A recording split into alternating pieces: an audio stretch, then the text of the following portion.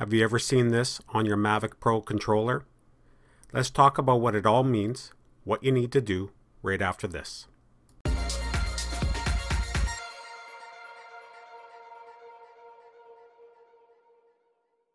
Hi, I'm Ryan.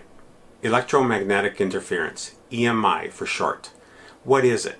It is the electromagnetic field around one device disrupting the electromagnetic field around another device when it comes into proximity of it.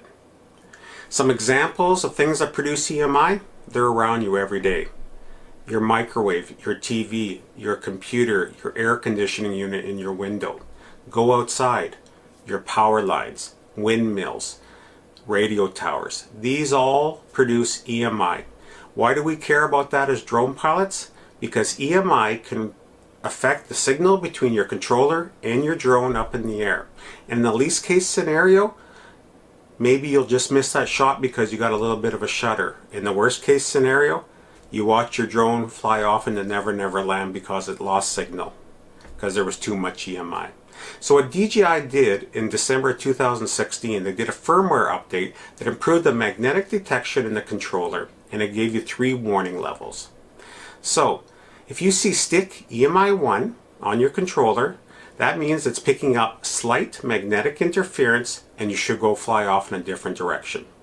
If you see stick EMI2, manual return to home, what that's saying is it's picking up moderate EMI and you should hit the return to home button and come land immediately and go fly somewhere else. If you see stick EMI3 auto return to home, that's saying there's severe magnetic interference in the area and it is automatically going to return to the home point and land itself and you should go fly somewhere else. Why did DJI do this? I think it helps you be a better pilot and make better decisions so you have a safe flight. I hope you enjoyed this information. I hope it helped you. Happy flying. Take care. Bye.